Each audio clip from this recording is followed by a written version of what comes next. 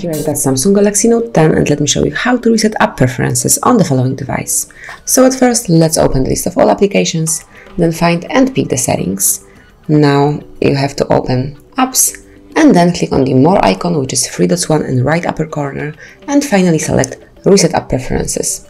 Just be aware that this operation will reset all your preferences for disabled apps, notification restriction for apps, default apps, background data restriction for apps, and permission restrictions. However, you will not lose any existing app data.